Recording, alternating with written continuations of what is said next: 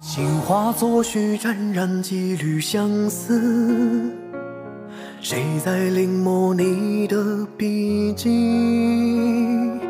落红满地，飘过几世风雨，唯有缘分不可抛弃。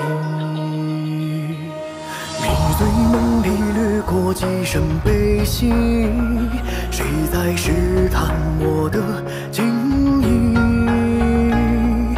黑白对弈，各执几厘棋子，输赢难断，爱恨故里。此去经年，应是良辰好景需要收。千头万绪，我在海里寻觅，花心难离，有太多迷离。手握清风，才在洞里，一起有过谁人与我相依？千丝万缕，我在海里回忆，繁华隐去了太多风雨。落红挂里，长歌一曲，依稀梦里难言与我别离。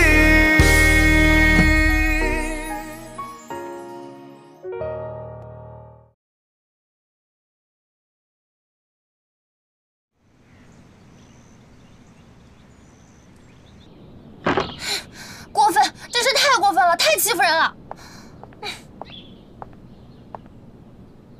秀儿，少奶奶，三少奶奶，你怎么了？你是不是哪儿又不舒服啊？要不要我帮您捶捶？来，先坐。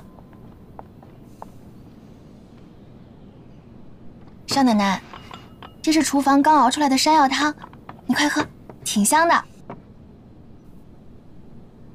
秀儿，你刚才在嘀咕什么呢？发生什么事了吗？少奶奶，你不知道，那个四小姐，她居然当着大家的面说你肚子里的孩子是个野种，是跟外面的男人怀的。我真的是……你在胡说八道些什么呀？你信不信我让贵叔把你赶出去？这也不是我说的，这大家……你还说你吉祥，小姐，你忙你自己的去吧。是。小姐，对于这些乱嚼舌根的丫头，就应该好好管教才是。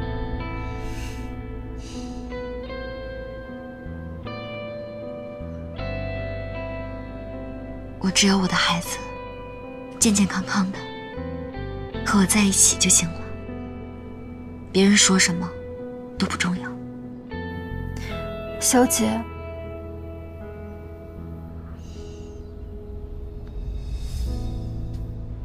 也不知道他们说的是不是真的。哎，你少掺和了。肯定没错，三少奶奶肚子里的一定是个野种。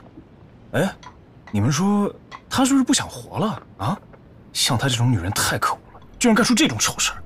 我跟你们说呀，这种女人说是名门闺秀，实际上那脸皮比炉灶还厚。哎，金香，对不起，我撕了你的嘴！你敢推我？我要是你，早就带着你们家小姐投井去了。做出这么不要脸的事情，还敢在这耍威风？你，吉祥，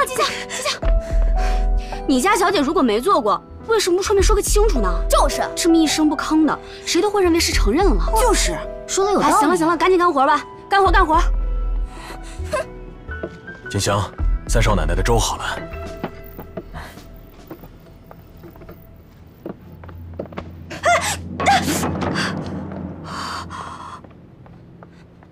哎，这是金香，金香，你手怎么了？你怎么了？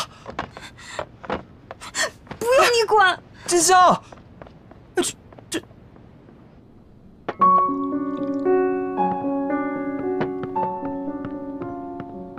杭景，其实我一直想要跟你说声抱歉，上次也没帮上你，我心里很自责。如果当时我拦住三哥的话，或许你就恢复自由身了。凤姐，其实我才应该说抱歉，害你承担那么大的风险。你现在千万不要这么说，你已经是做妈妈的人了，目前最重要的就是照顾好自己的身体。我知道。今天过来呢，有一件很重要的事情要告诉你。我找到木子正妈妈的住处了，我已经安排人去照顾她，然后会定期给她拿一些钱。我也知道这是你最大的心愿。凤姐，谢谢你。咱们俩就不要说谢谢了。杭景，其实我一直把你当作亲妹妹。我知道三哥他有他的问题，但是你现在怀了他的亲生骨肉啊，难道你想孩子一出生就没有爹吗？所以你听我劝一句，这次就原谅他好不好？但我跟他是不可能再回到过去了。我觉得这世上谁和谁在一起都是命中注定好的。我觉得你跟三哥肯定割舍不断的，你说对不对？好了，过来看看你呢，我就放心了。你现在啊，要保持好心情，这样生出来的宝宝才会健康快乐。好，没什么事儿，我就先走了。哎，别送了，记得照顾好自己。走了，再见。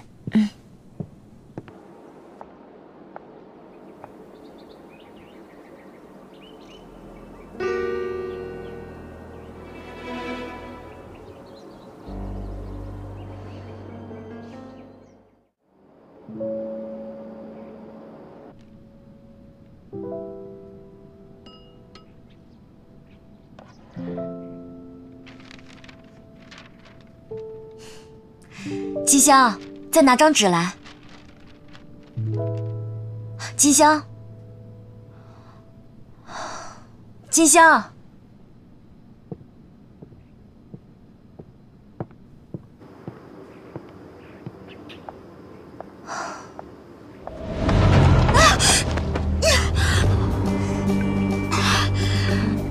小姐，小姐，你没事吧？我看看哪受伤了没有？小姐，快，我扶你起来，慢点。哎，这哪来的石子儿？这是。小姐，我肚子疼。小姐，你当心点。来，我扶你进去。来。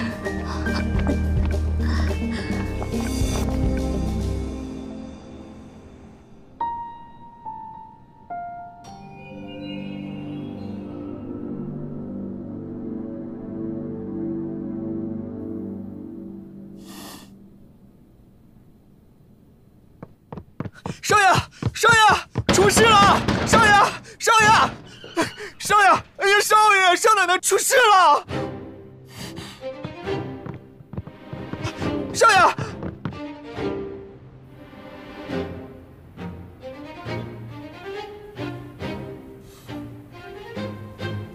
孙医生，我家小姐怎么样了？啊，没什么大碍了。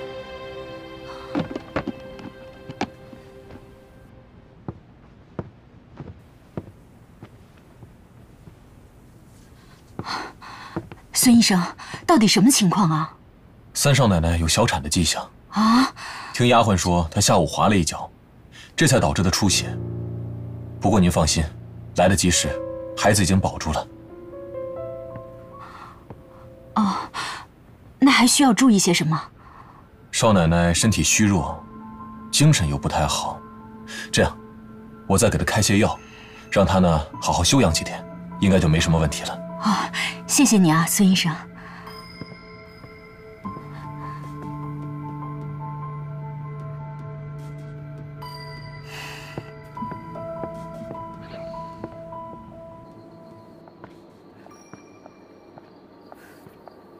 老三，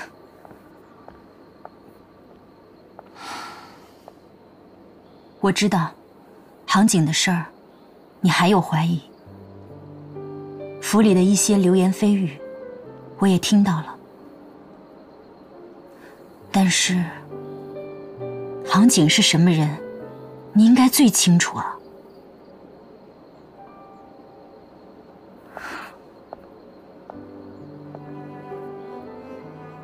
其一知道，你爱杭景，你舍不得他有任何闪失。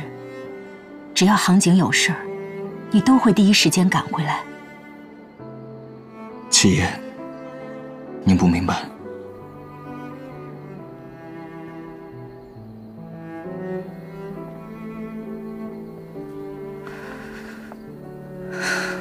我是不明白，但是我知道，所谓信任，就是大家都在质疑他的时候，你仍然相信他。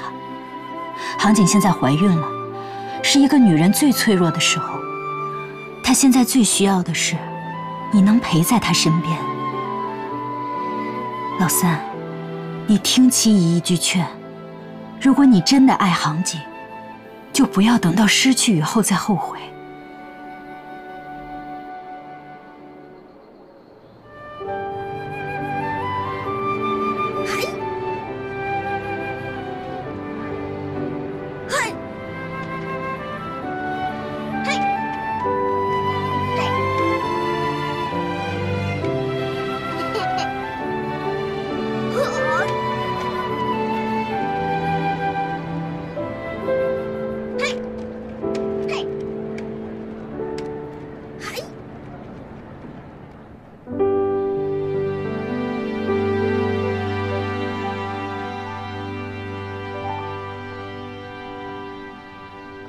周叔，您一直等着呢。来啦，坐吧。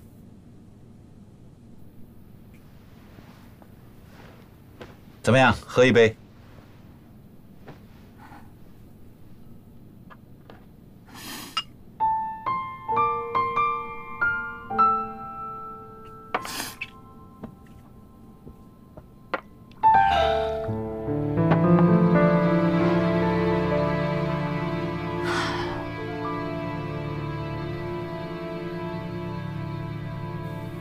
我知道你心里苦，你不想留住这个孩子，但是你又不能失去杭景。周叔，我真不知道该怎么办了。这件事啊，没人可以替你拿主意。人生最难的，莫过于做选择了。有时候冥思苦想，但还是没有结果。可往往却在不经意之间，你的心已经告诉了自己。你是说我心里已经有所选了？如果你不想要这个孩子，那谁又能保得住他呢？选择你所爱的，去爱你所选择的。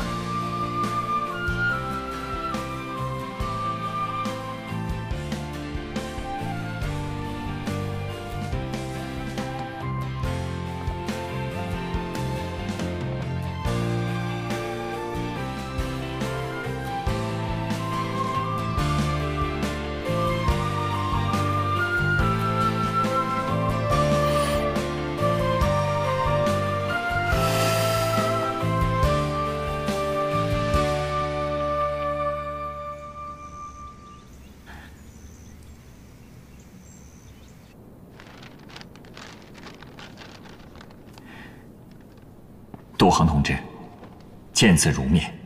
首先，我向你宣布组织的一个重要决定：经组织研究，批准了你的入党申请，成为中国共产党预备党员。我个人对于你关于当下局势的见解十分赞佩，希望我们可以尽快的见个面。当前你的主要任务还是在影军中发展我党力量，为我党奠定坚实的武装基础。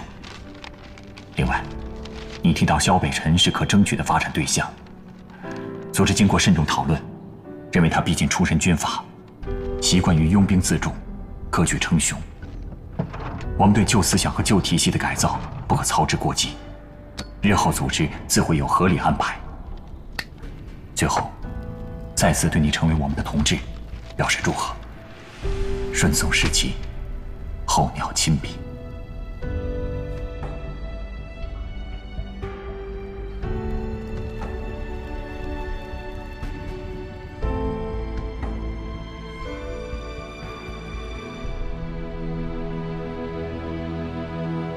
当归参、酒炒白芍各3钱，川芎1钱5分，黄2钱，灸甘草1钱，菟丝子、川贝母、厚朴各1钱5分，都听清楚了吗？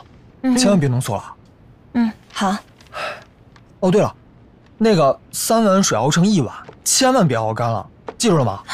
记住了。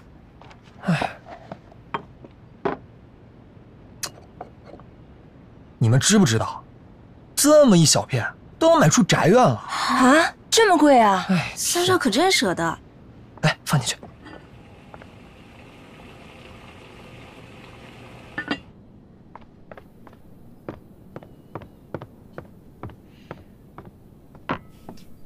少奶奶，秀儿，这是什么？是厨房让送来的，说是给3少奶奶的安胎药，都是最好的药材，让少奶奶趁热喝。这厨房不是已经送过安胎药了吗？说是谁吩咐的吗？没说。秀儿，你跟我说实话，到底是谁送来的？是萧荣。萧荣？哎呀，拿过来吧。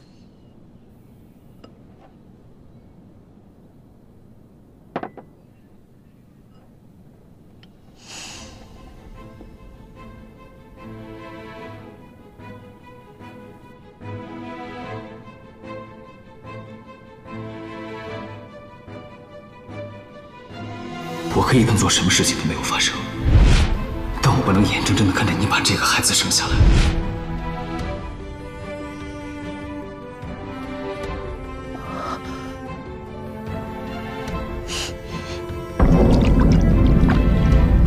少奶奶，别扔啊！真是太可惜了。你还敢送药过来你？金笑，少奶奶。你真的误会了，这样真的是给您保胎的呀！保胎？你还敢在这胡说八道？你！我没胡说八道，我说的都是真的。现在少奶奶身子那么虚，医生说普通的药材都已经不行了，只有百年陈皮、行文补虚最适合少奶奶。少爷好不容易才弄了这么一小罐，是从行会千里迢迢运来的，少奶奶。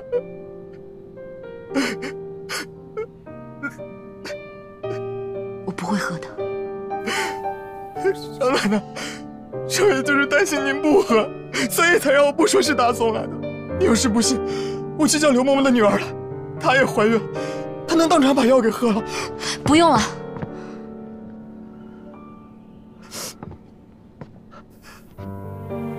那是相信少爷了。我不管你说的是真是假，他送来的东西，我一口也不会喝。少奶奶，走！你走啊你！你也出去。是。小姐。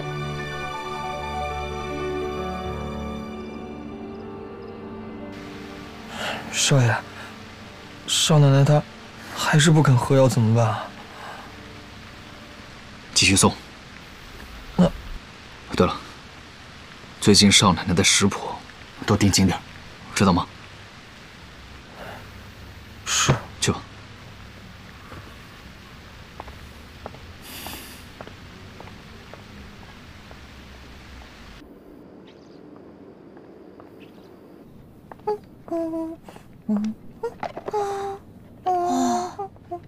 小姐，这些都是买给沈公子的。对啊，怎么啦？可是你们都这么久没见过了，这尺寸大小合适吗？切！千金难买我乐意，大小无所谓。最重要的是啊，我只要一想到是给他买的，我就好开心。行行行，这沈公子啊，有我们家4小姐喜欢，那可真是他的福气。好开心呀，好开心，我好开心。哎，小姐，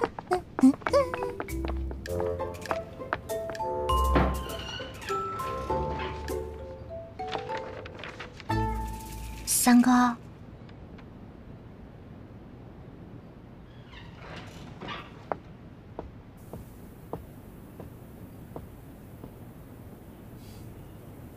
你打算一辈子都不理我？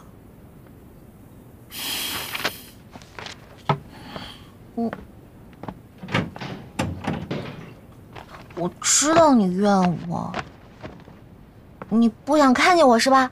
那你就把我嫁出去，这样你就看不见我了，一了百了。哎呀，三哥，沈大哥回来了，你就不请他来咱们府里坐坐？你忘了，小时候过年的时候，你掉进湖里，还是沈大哥把你救起来的呢。那湖水那么冰，他为了救你，差点连命都没了。他是你的救命恩人哎，他回来了，你就不去看望看望他？他什么时候回来的？刚回来几天。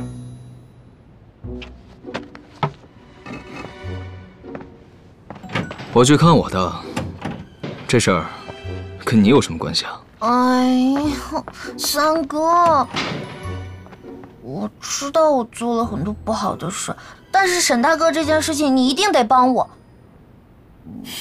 我等了他这么多年，多少人对我指指点点，我都不在乎。我觉得既然喜欢他了，我就要喜欢他一辈子，绝不将就。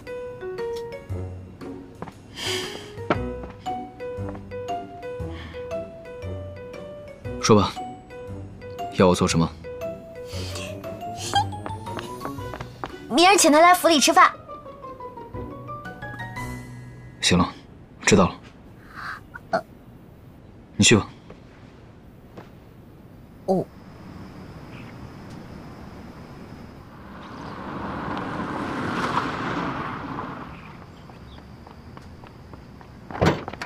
少爷，少爷请。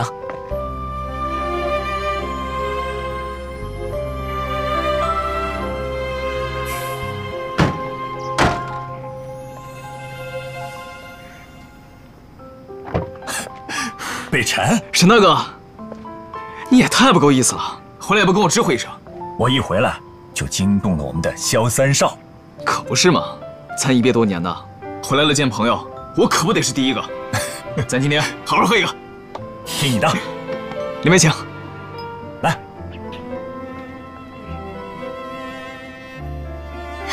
七娘，燕青来了。七娘，我给您带了一些小礼物，希望您能喜欢。不能跟七姨这么客气啊！哪怕你在外面有通天的本事，你和老三从小一起长大，在我眼里，你永远是那个斯斯文文的沈家老二。知道了，七娘还是快人快语。对了，怎么不见萧伯伯还有北翼、北望和淑仪啊？好久不见了。哦，你萧伯伯和北翼、北望去美国了。哦，淑仪，哎，这丫头呢？三少啊。饭菜都准备好了。好，知道了，请吧。就来。知道你要回来，老三精心准备了这顿饭，你们俩好好叙叙旧，我就不掺和了。走吧，尝尝我给你准备的。那我先去了。啊，请。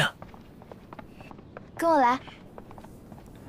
来，北辰，沈大哥，我敬你，干杯。没想到这里跟以前还不一样。我记得小时候，咱们在这儿可干了不少调皮的事儿。那会儿啊，真的是无忧无虑。我听说你结婚了，夫人呢？她怀孕了，身子不方便。哦，你在我脑海里啊，还是孩子的样子。没想到这一转眼，都已经当爸爸了。来，恭喜你，喝，恭喜。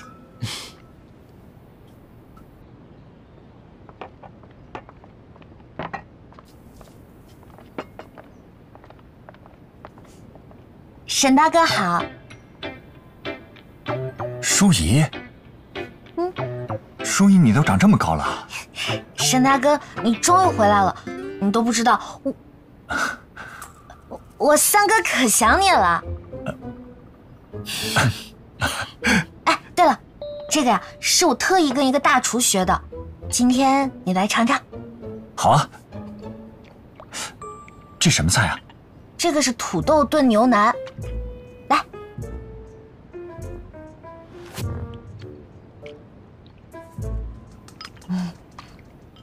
三哥，你的。味道不错。你喜欢就好。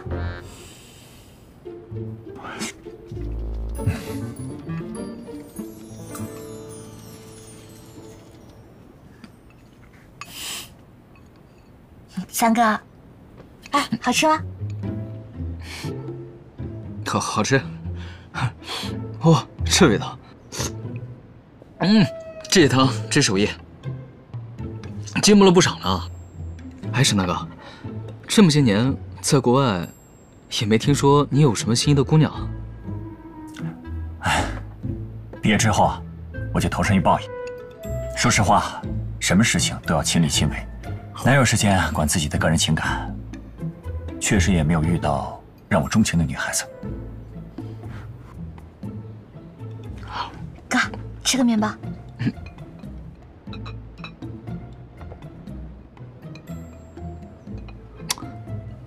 沈大哥，这你就不对了，打小你就没跟我提过，你喜欢什么样的姑娘我都不知道，我这还想着给你介绍呢。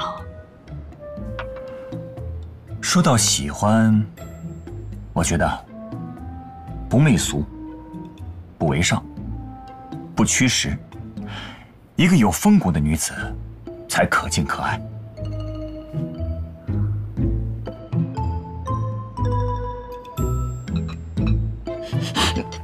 沈大哥，多吃点菜啊！你看这南方的、北方的、中式的、西式的我都会。你要想吃啊，我都可以给你做。要不这次你也别住饭店了，住家里吧。家里这么多房间，而且我三哥可喜欢跟你聊天了，是吧，三哥？就是。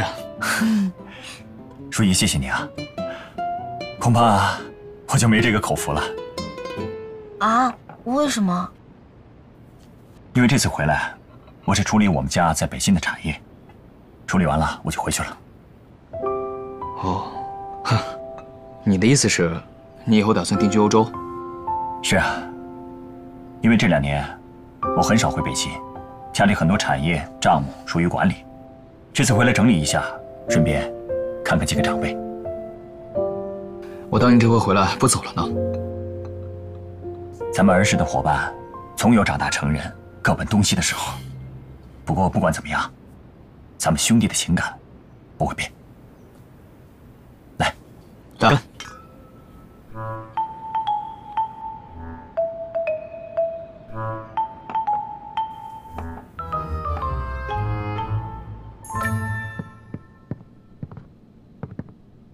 大晚上把我叫过来什么事儿？沈大哥是不是去你府上吃饭了？哼，消息挺灵通的嘛。不，你不会真把舒怡跟他凑一块儿吧？哎呀，舒怡喜欢沈大哥那么多年，我这当哥的，我可不得帮他。哎，那我也是你哥们儿，沈大哥一回来，你都顾不上我了，你说你是不是偏心眼？哎呀，舒怡跟沈大哥不合适。什么意思啊？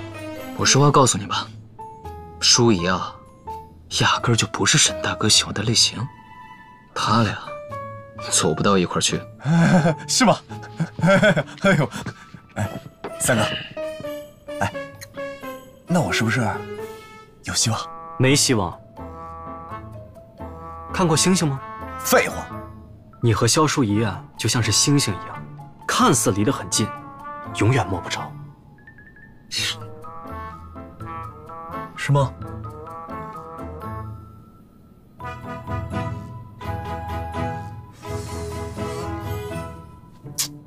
哎，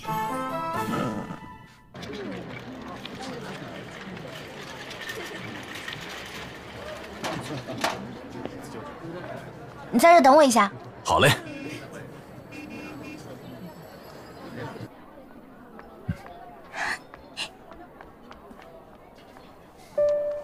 那沈先生，我就先走了。好，再见。再见。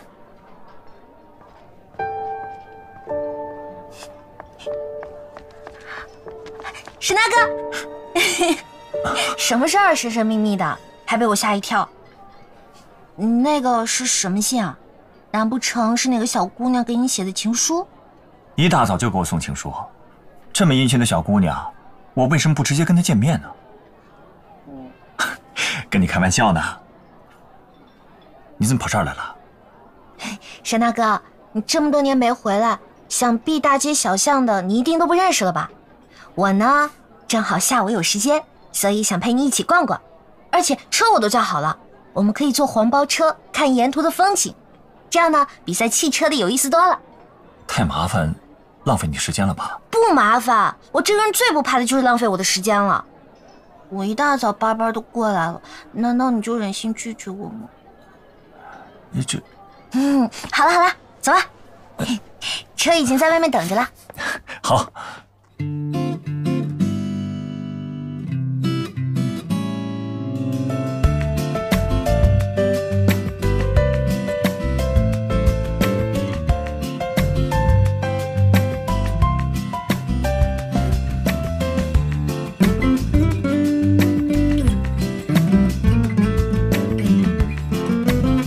沈大哥，你看，哎，我记得那边有座桥吧？对啊，你看那边是不是很漂亮？是啊，这些地方真的是一点都没变啊。沈大哥，你都还记得呀？当然记得。那你还记不记得我以前养过一只猫？记得呀，我记得当时你给它起了一个名字叫花胖，戚夫人的牌友看中了，非得要过去。你知道以后还哭鼻子哭了好一阵子呢。记性真好，怪不得你也生那么厉害。那个花胖是真的可爱。那是花胖可爱，还是我可爱？你们都可爱。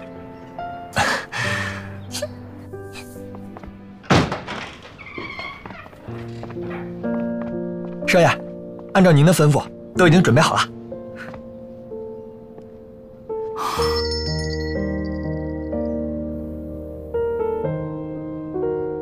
行，知道了，下去吧。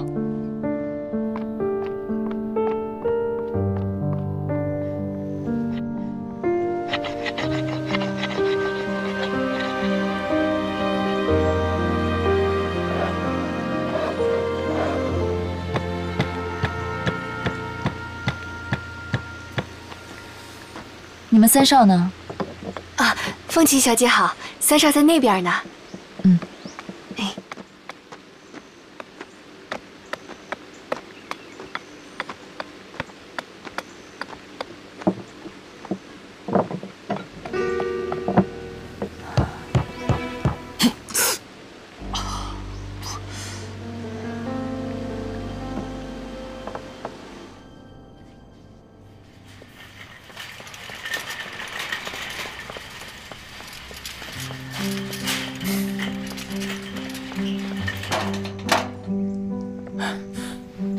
谢谢先生。来，我扶你。啊，你先走吧。哎，舒怡，我扶你进去吧。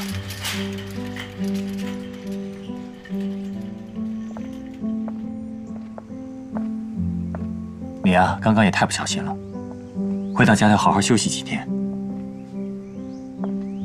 沈大哥，我有些话想对你说。什么话？你真的要去法国定居了吗？是啊，怎么了？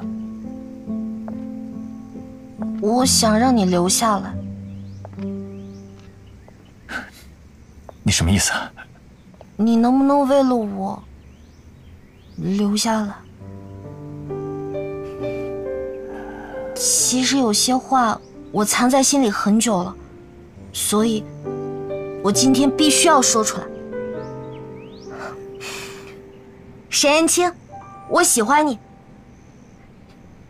其实从很小的时候开始，我的眼里心里全部都是你。我觉得没有任何的男孩子能够比得过你。你出国的这几年，家里也一直劝我嫁人，但是我一直都在等你。舒怡，你今天突然跟我说这些，让我真的很意外。但是毕竟这些年我不在北西，我们之间谈不上彼此了解，而且我从来都没有想。你现在想也来得及啊！你为娶我为嫁，不是吗？好了，舒怡，你今天也累了，我想扶你进去休息。不行，你如果不答应我，你今天就不许走。舒怡，这感情的事情不是小孩子过家家，也不是你想想就能成功的。我知道，你对我只是小时候的一种好感，这根本就不是爱情。而且，我们真的不合适，不要在我身上浪费时间了。我先走了。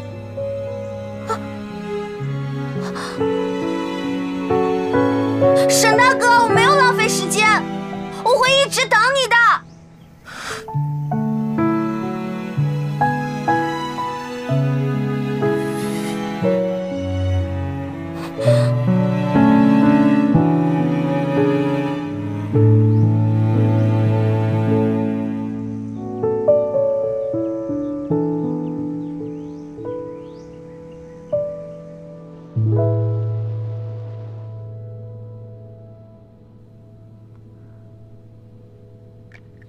大夫，怎么样？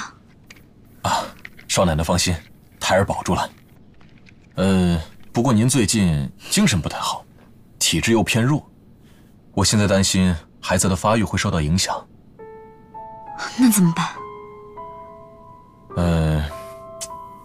这样吧，我呢，每个星期来给您输1次液，补充一些安胎的药剂，这样呢可以温脾益气，舒缓神经，有助睡眠。这个母亲休息好呢，胎儿才会更健康。那有劳了。布谷，布谷，布谷，布谷，神经病啊你！金笑，谁跟你在这儿接头啊？哎呀，我还不是怕打扰到三少奶奶吗？这个给你。这是什么？这个啊是酸梅解渴汤，乌梅、桂花、甘草、冰糖，足足熬了12个时辰呢。哎，对了，这个是我专门孝敬给你的。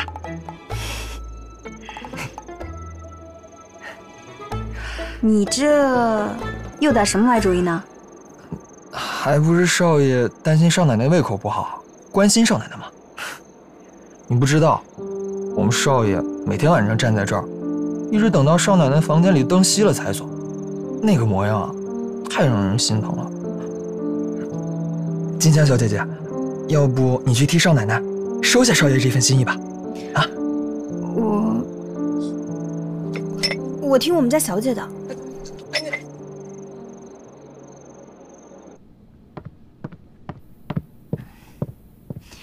小姐，喝吧，这是你最喜欢喝的。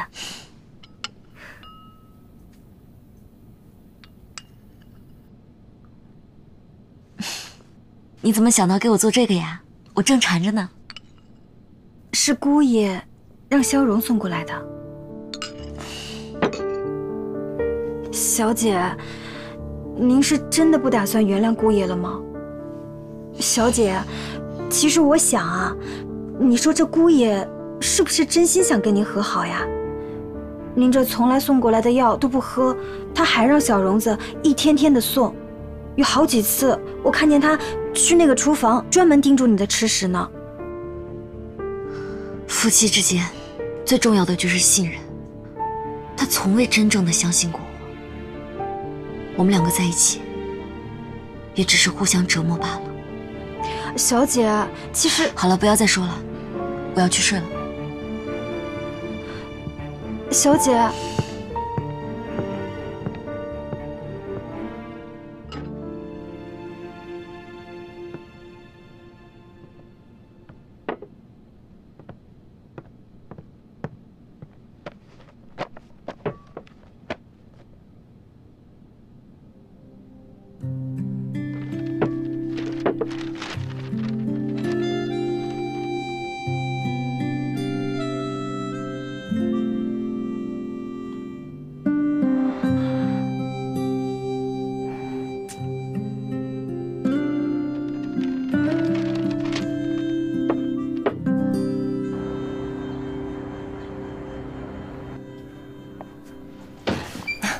好，你好，里边请。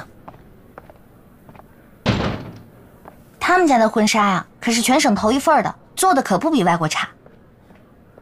四小姐来了。您的东西早就准备好了。舒怡，你带我来这儿干什么呀？一会儿你就知道了。小林，哎，带四小姐进去。四小姐这边请。先生，请稍后。啊。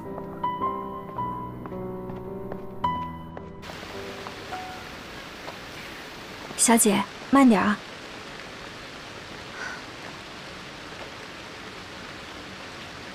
金香，你怎么带我来这个地方？哎，小姐，你等一下嘛，我带你去看个好东西啊。哎呀，来嘛来嘛。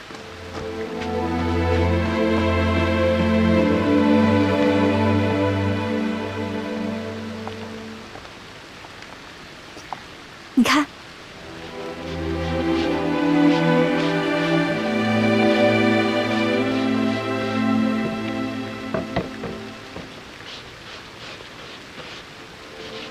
小姐，我听那小荣子说呀，这木马是姑爷亲手做的，连那上好的材料也是他亲手选的，都在这儿做了好几天了。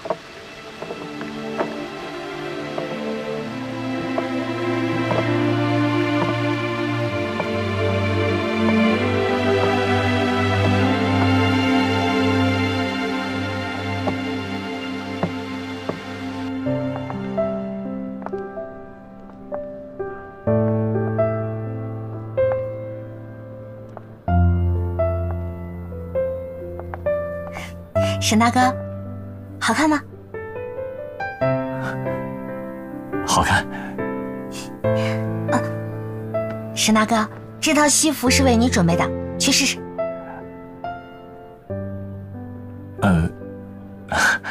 舒怡，这西装可不能随便乱穿。我的意思是，这婚纱和西服得是两个相爱的人，即将结为夫妻的人才可以穿。哦，那我们就结为夫妻啊！沈大哥，我这套婚纱还有这个西服是特地为我们两个准备的。这套西服的主人只有你，不会有别人。今天在这里，我萧淑仪要向你求婚。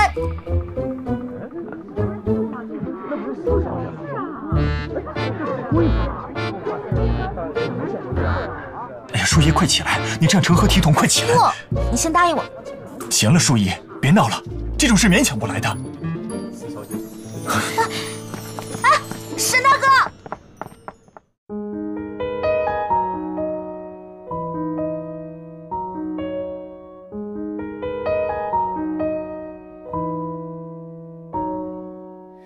谁在盼望着春风抚摸？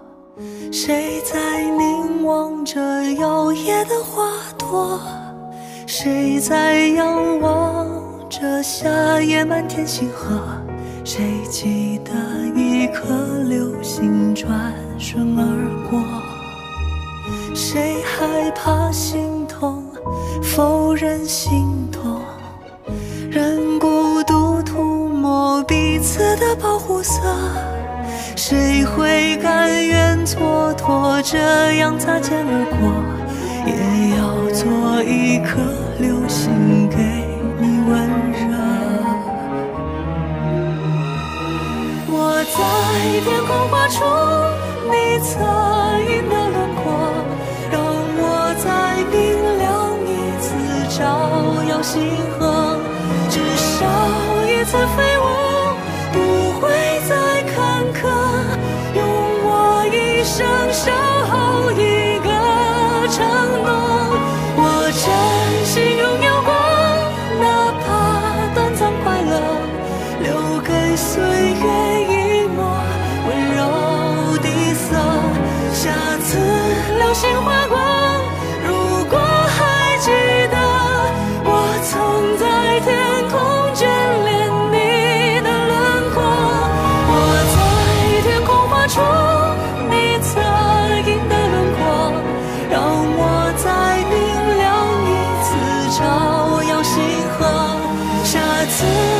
心怀。